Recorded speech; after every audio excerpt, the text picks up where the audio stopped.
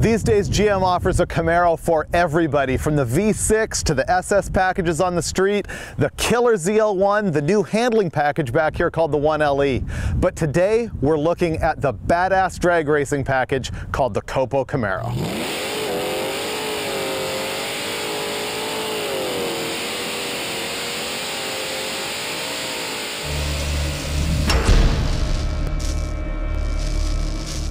Now, kind of the bummer is we're not going to get a chance to drive the car down the track because GM hasn't even released how quick it is yet. In fact, they won't even tell us exactly the horsepower that these things make or even how much they weigh. But what we are going to do is talk to some of the guys who are the insiders who built these cars. We're going to show you where they assemble them and take you inside a dyno room within GM.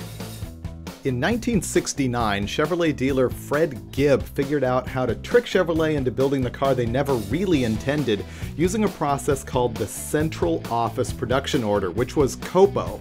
And what he did is he took the all-aluminum 427 cubic inch engine that they were running in Can-Am and had it put into the 69 Camaro for drag racing use. And now here is the first COPO Camaro since 1969.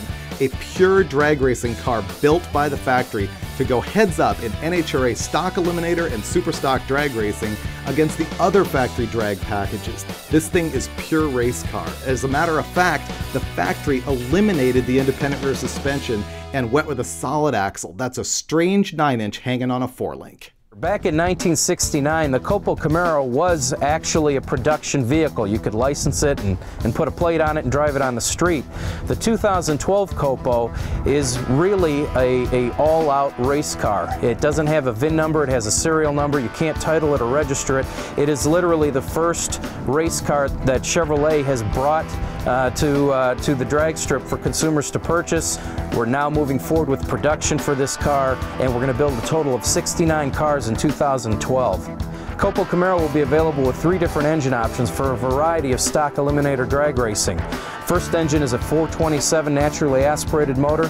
The second is a 327 based on the LSX block with a 2.9 liter supercharger. And the third engine is a 327 LSX engine with a 4 liter supercharger.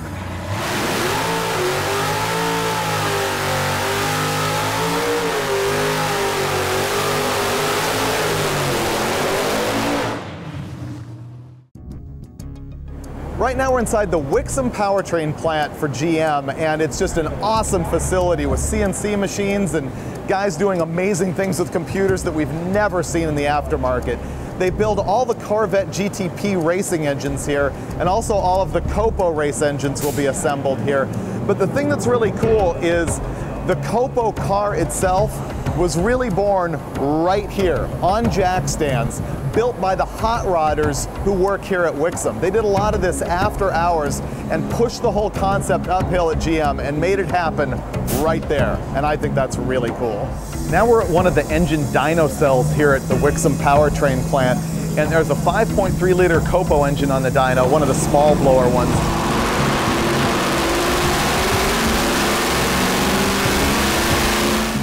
Just amazing data collection here. Check out the infrared screen up there so they can see the heat map of the engine while it's running. That's badass. Yeah.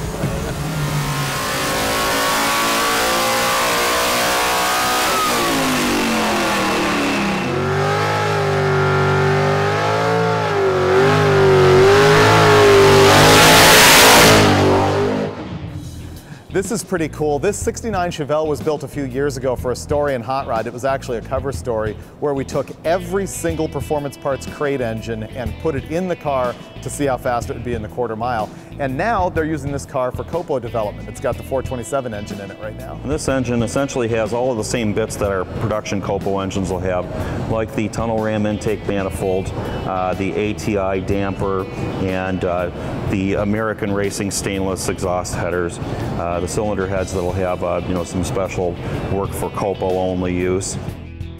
Now we're next door at GM's Performance Build Center, and the thing that's really neat here is we found out that each engine is assembled by one worker start to finish.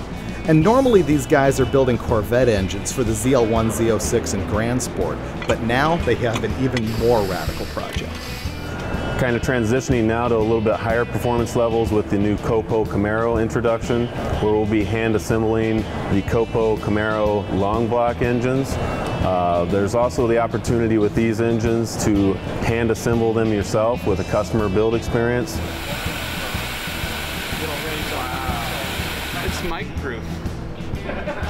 Even I can't screw that up. This thing tightens all the cylinder head bolts at the same time and even torques them to spec. It speeds things up and creates a better clamping force. I don't even want to go home and build engines anymore. It takes way too long. We need one of those. After all the handwork is done, we checked out some really awesome machinery that test runs every single engine they build, and then they move it on to this balance cart where they run the engine and it shakes on this table, and they're able to dynamically balance the thing right there before it goes out and gets stabbed into a car. So that was our visit with the new COPO Camaro. They're going to be delivering those cars in late June, and you'll see them on the drag strip this summer.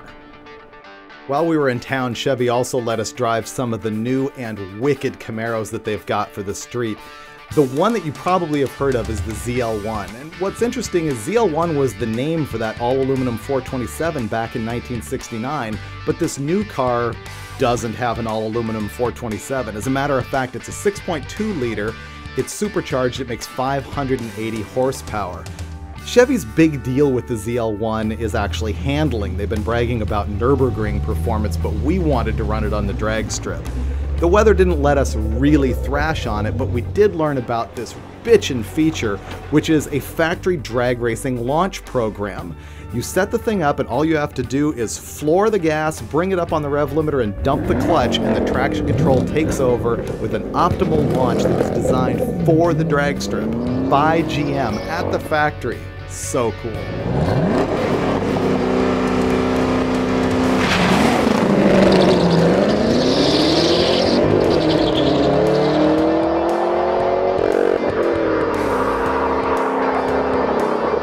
And finally, there's the latest Camaro, the 1LE, which is a handling package. Basically, they took all of the great suspension components off of the ZL1, not including the magnetic ride shocks, and applied it to a regular Camaro SS. They also made this trick blacked out hood just so that you would know it's a 1LE. And here's a friend of Hot Rod Magazine, Al Oppenheiser, who's the engineer in charge of the whole Camaro program. And he knows how to do a burnout.